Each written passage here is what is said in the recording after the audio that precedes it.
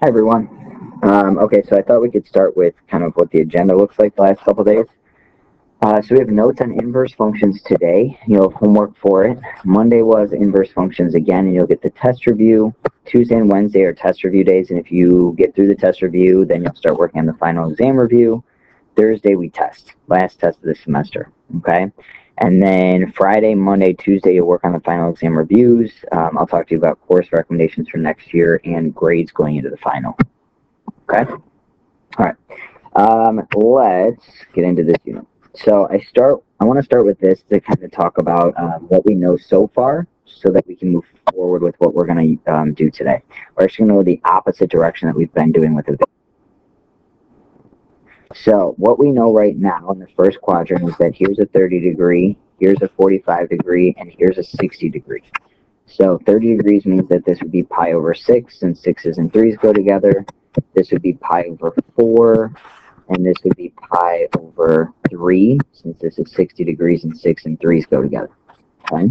This coordinate would be root 3 over 2, 1/2. Whereas this coordinate is the opposite. It would be 1/2 root 3 over 2.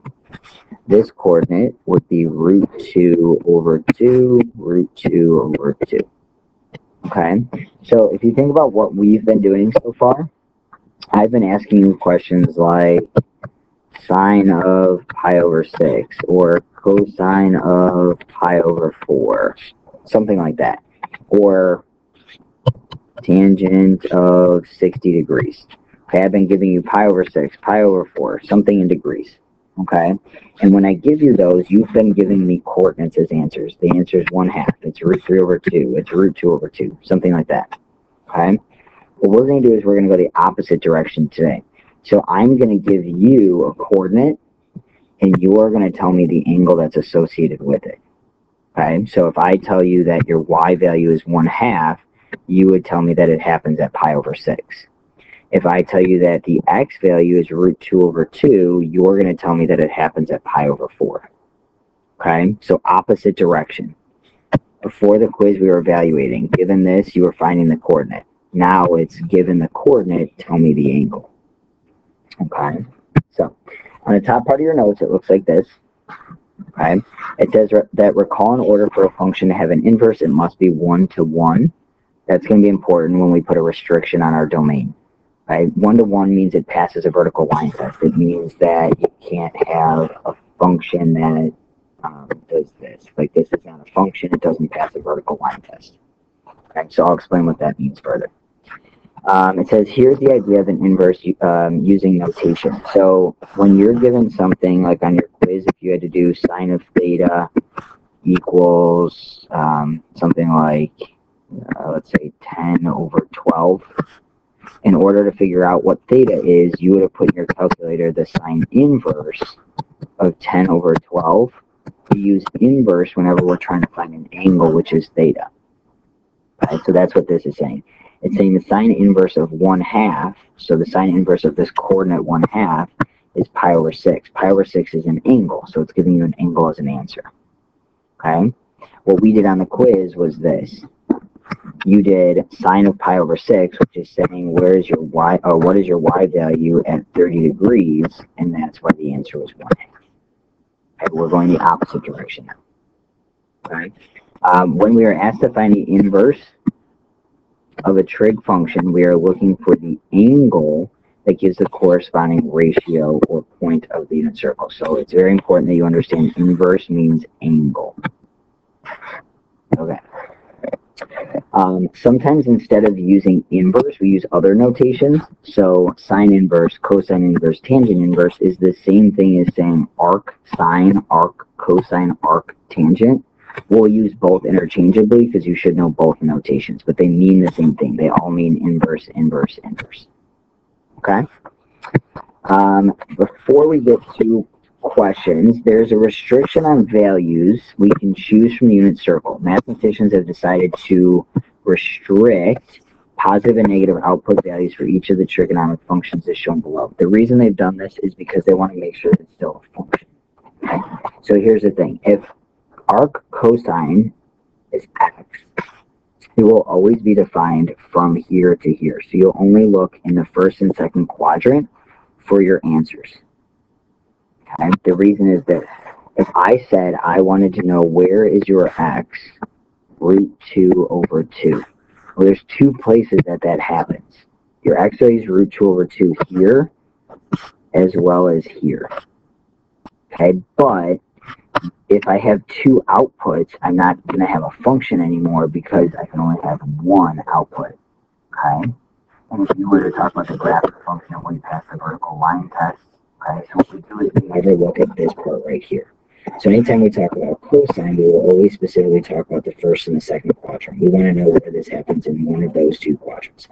The reason is because in the first quadrant, your x's are positive, and in the second quadrant, your x's are negative. So you want a place where x is both positive and negative. Okay, here your x's are negative and here is positive, but I don't want to repeat the second quadrant, and I don't want to repeat the first quadrant. Okay, when we talk about sine, which is our y, we are going to use the first and fourth quadrant.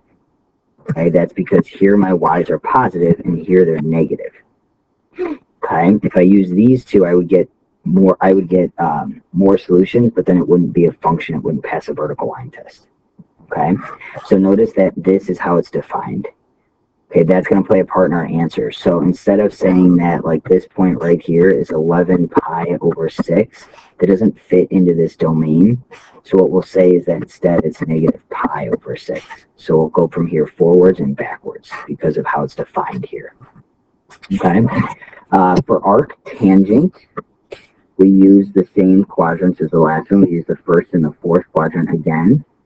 Okay, we do not use the other quadrants. The reason is because in this quadrant, when we talk about tangent, you're doing y over x, which would be a positive divided by a positive, which equals a positive.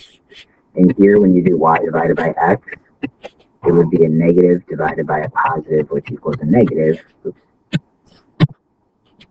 Which equals a negative.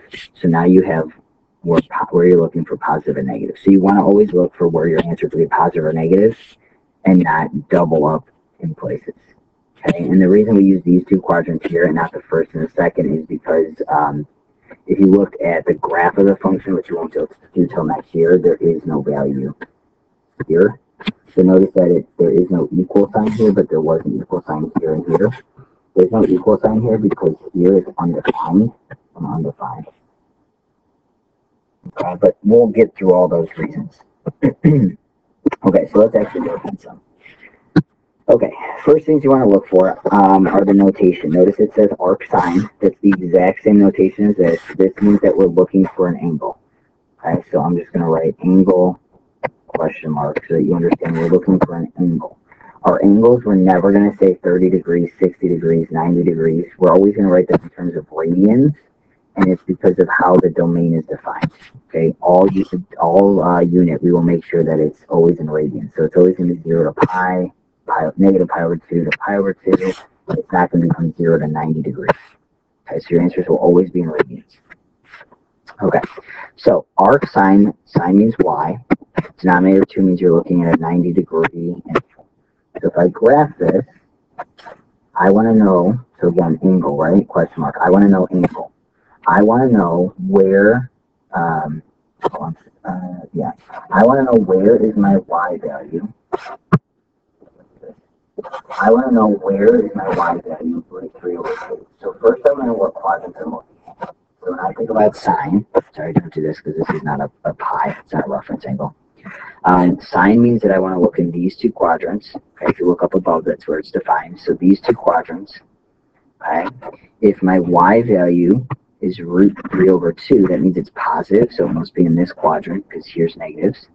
So where's my y value root 3 over 2? Well, root 3 over 2 is a high height compared to 1/2, so it must be right here. Okay, that in terms of radians is pi over 3 because it's at 60 degrees. So this would be my answer. Notice I gave you a coordinate, your answer was an angle. Instead of angle gives me a coordinate. Okay, let me try again. Sine inverse, again, means I want to know what is the angle. Okay, and sine is talking about y. So I want to know where is my y, negative 1/2. Well, sine means I'm talking about these two quadrants. Because my y is now negative, it must be in this quadrant. Okay? So if you think about your height of negative 1/2, you have an option where this is negative 1/2, this is negative root 3 over 2, and this is negative root 2 over 2, and negative root 3 over 2. So this is where we want to be. So the question is, what is that angle? Well, it's only down a little bit, so it would be at negative pi over 6. Okay? Negative pi over 6. I do not go all the way around and go to 11 pi over 6 because then I'd be going through quadrants we're not using. So I either go down or I go up. Okay. Arc cosine, again, means I want to know what is that angle. Cosine is x, so it means this is my x value. When does that happen? So at what angle do I get that x value? X values are the first two quadrants because x is positive here and negative here. So negative x values happen in this quadrant. Okay? And if you think about this, your x value, this would be negative 1/2. This would be negative root 2 over 2, and this would be negative root 3 over 2, and this would be negative 1. Because I'm going a little bit more, and then to my furthest. So if I want to know where negative root 3 over 2 is, it must be here, which is a little distance between that. So that's pi over 6, that reference angle. Okay? So that means that at this point I have to know where it is from here to here. So I want to know how far it is from here to here. Okay, so that coordinate is 5 pi over 6. That's the angle, 5 pi over 6. Because that's pi over 6 short of 6 pi over 6. So this would be my answer. Okay, the back side. Cosine inverse. So cosine inverse again means I want to know where is x negative 1. Okay, first you'd want to say, well, x means I'm talking about these two quadrants. Where is my x negative 1? And my x is negative 1 right here. And that's at pi. Okay, so that would be my answer. All right, and the next one, arc tangent. So tangent's a little bit harder because it's a ratio, and I want to know then where is y over x negative 1. Okay, so first I want to say, well, tangent's talking about these two quadrants. If I divide my x and my y up here, I get a positive. Here I get a negative, so it's got to be in this quadrant. So then you think to yourself, well, where can I divide two things and get a 1? Well, they'd have to be the same two things in order for me to get a 1, so it must be at a 45-degree angle right here. Because then I'd be dividing negative root 2, or root 2 over 2, root 2 over 2. That's my height. Okay, so then the question is, what is that angle? Well, that angle is pi over 4, but I have to go backwards to get there, so my answer would be negative pi over 4. And again, we're not going all the way around our circle and saying 7 pi over 4. We have to go backwards. Okay, tangent inverse again. So different way to write it, but same thing. Okay, so tangent inverse means I want to know where is y over x root 3. Okay, so when you think about y over x, you think about all your values that you can have. You just to explain it this way. You have zeros and ones as coordinates. You have root 2 as coordinates. You have 1/2 and root 3 over 2.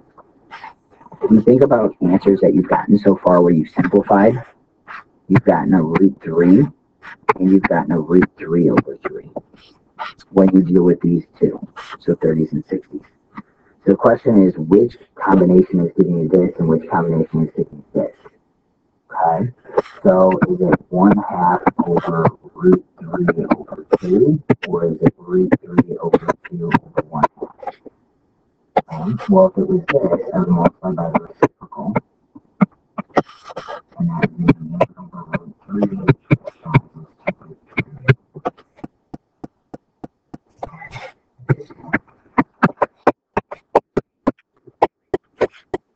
So where did this happen, and where did this happen? Well, this happened when this was y and this was x. Well, where is my y value 1/2 and my x value root 3 over 2? My y value is 1/2, my x value is root 3 over 2 here. That's at pi over 6. Whereas over here, where's my y root 3 over 2, and where's my x 1/2? That would be here, which is at pi over 3. Okay, so here's how I always remember this, and I'll talk through it in the examples. I always remember that 3 over 3 goes with 6 because 3 plus 3 is 6.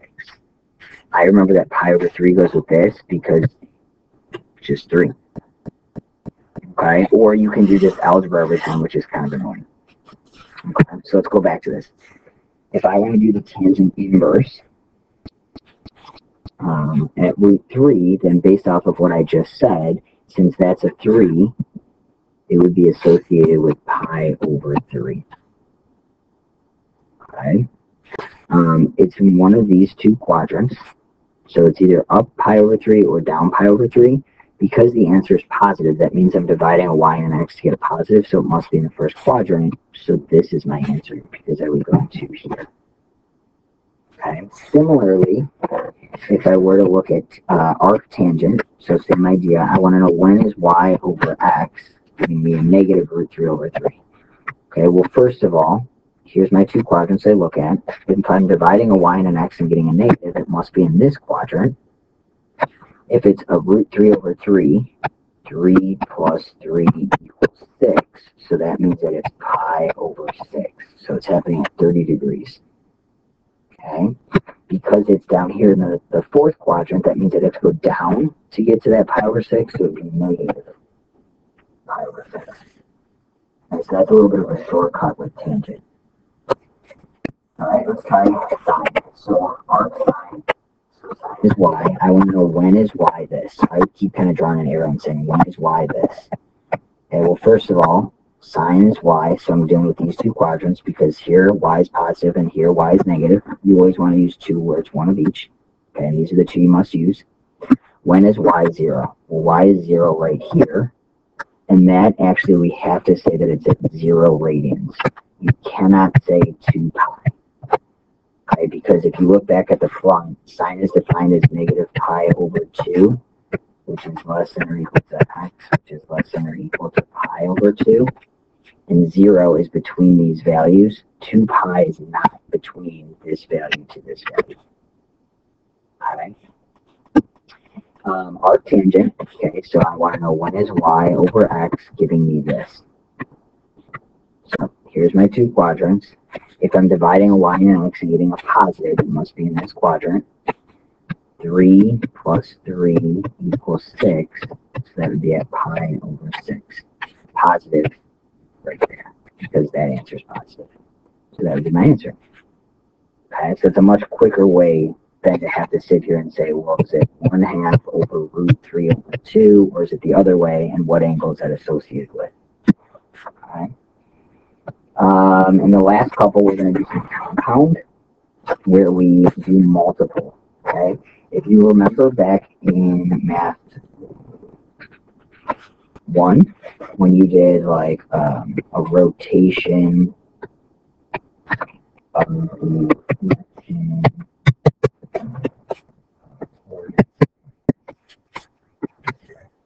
you always did the inside, and then once you did that, you did the outside. It's the same idea. It's the same thing as like if you did f of g or 2. The first thing you'd have to do is this, and then take that answer and substitute it in. Okay, so that's what we're going to do. We always work inside out, so we have to do this first, and we're just going to ignore that other part. So if I do this, notice that I'm giving you an angle now, so it's going back to what we did before. So that means I want to know when is x. I want to know x, and the pi over 3 means it's a reference angle of 60 degrees. Okay, so 60 degrees would be here. My x value there is 1/2. And pi over 3, I'd be right here, so it stays 1/2. Okay, so that's evaluated. Then I'm going to rewrite this, and I'm going to say sine inverse of 1/2. Okay, well, sine means y, and I want to know when is my y 1/2. So I draw this. I want to deal with these two quadrants. Notice now I'm giving you a coordinate, so I want an angle. Up here I gave you an angle, so I wanted a coordinate. Okay, so when is my y 1/2? Well, my y's are positive in this quadrant, and that little height right there is 1/2. This would be 1/2, this would be root 2 over 2, this would be root 3 over 2, and this would be 1. So what angle is that? That's a little small angle right there. So that would be a pi over 6. That would be my answer. Okay? So you really just want to make sure that you do these one step at a time. Otherwise, it looks like it's bad, but it's really just me saying find one answer and then use that to find the next. Okay? So let's do this one first, always inside out. Okay? Notice I'm giving you an angle, which means I want a coordinate. So tangent means y over x. This, notice it's got a pi in here, has a reference angle of 45 degrees. So 45 degrees would be here, which means it'd be root 2 over 2 divided by root 2 over 2. Okay. 3 pi over 4 would be, let's see, 1 pi over 4, 2 pi over 4, 3 pi over 4 is here. Here my x is negative, so this would be negative. When I divide these, I get negative 1. Okay, so I evaluated, that's what this gives me. I'm going to rewrite this next part. I'm going to say, okay, now I want to do the cosine inverse of that answer, so I want to do the cosine inverse of negative 1. Okay, so cosine means x, and I want to know, notice I'm giving you a coordinate, which means I want an angle. So you'll never give me what I ask for. So like if I give you a coordinate, don't tell me a coordinate as an answer. So cosine is x. I want to know when is x this. I'm going to say x means that I'm dealing with these two quadrants. You're going to have to memorize which quadrants you're talking about. I want these because x is positive here, negative here. So one of each. X is negative in this quadrant, and x is negative 1 at this angle right here. That angle is pi. So that would be your answer. Okay. In this one, so again, start with the inside, but in this one, notice I'm starting with the inverse. So I want to know when is y over x this. There is no reference angle, right? Because there is no pi in here. There is no reference angle. So I want to know when is y over x this.